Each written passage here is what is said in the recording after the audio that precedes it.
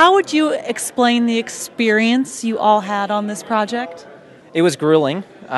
We had to get a lot done in a very short amount of time with very little money, and we just tried to create as much of an authentic soundtrack as we could with the resources that we had available to us.